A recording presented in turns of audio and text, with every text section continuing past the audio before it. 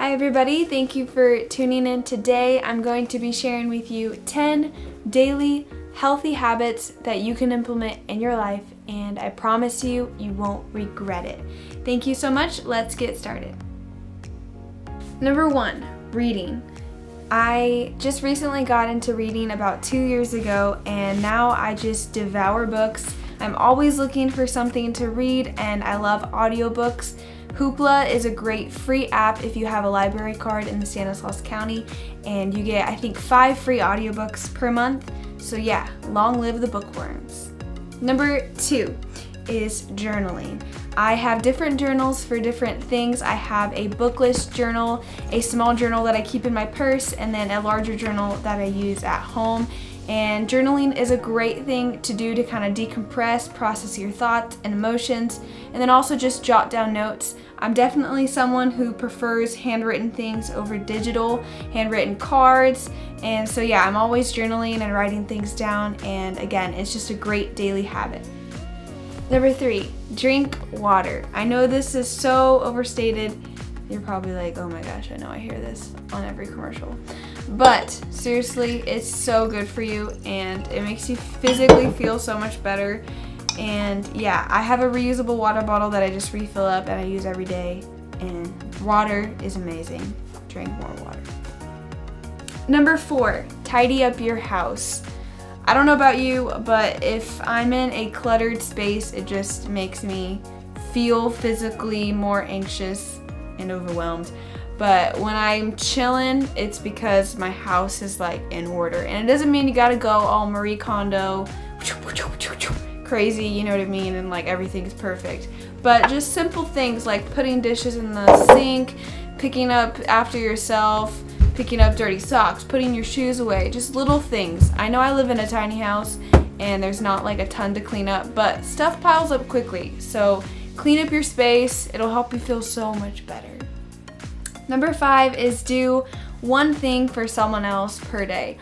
I know that this is part of my 6-month challenge I'm doing, but honestly, I don't think I want to stop even after that, because it's just something amazing about being intentional to bless someone else. And it doesn't have to be anything big. It can just be showing kindness in simple ways, like looking somebody in the eyes, or giving someone a compliment, or sending someone a quick text saying, hey, I'm thinking about you. It could take like a minute, but you know, just taking that extra step to be intentional, to be kind to someone else. We could all use a little bit more kindness in our life. Number 6 is have a to-do list. I am 100%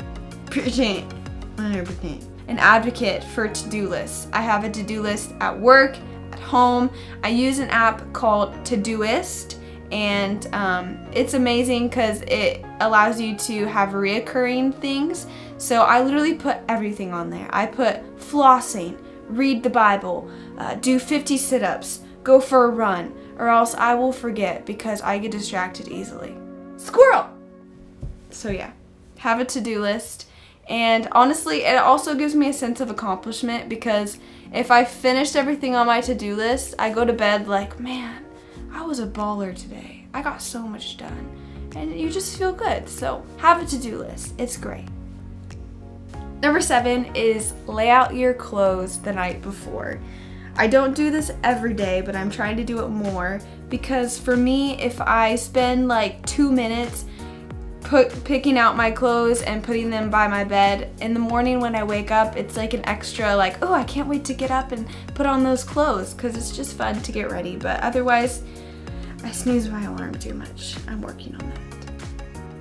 Number 8 is put your phone away before bed. I'm trying to do this more and more, because I don't want my screen to be the last thing I see before bed. There's just something even about like the blue light rays and stuff that it's just not good, and it kind of stimulates you before you go to bed, and it doesn't really calm you. So instead, I put my phone away, my alarm's already set default, and I read a book, or I'll just lay there and stare at the ceiling until I'm ready for bed, just to kind of get your brain to settle down a little bit.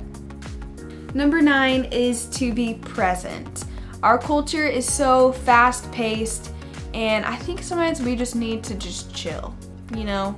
We can't change the past, the future isn't here yet. just enjoy the present moment.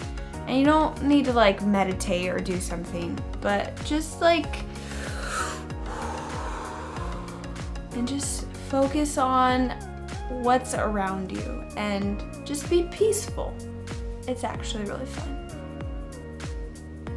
Number 10 is to practice gratitude and thankfulness. This can be something that is an external or an internal thing. So what I like to do is about once a week, there's no rules, but I like to just jot down some specific things that I'm thankful for.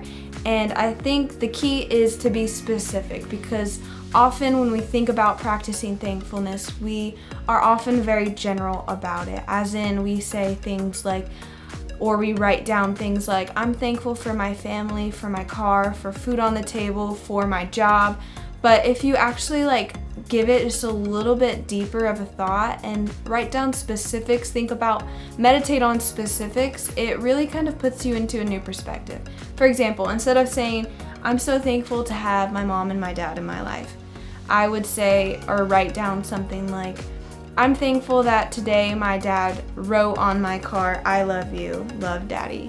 That was just so sweet and it made me feel so loved, and it was just a cute thing to see when I got to my car this morning. So I'll write something like that down, and that just kind of being more specific, it makes you a little bit more intentional with it, and I think it's really good just for our mental, emotional health, because there's always something to be thankful for.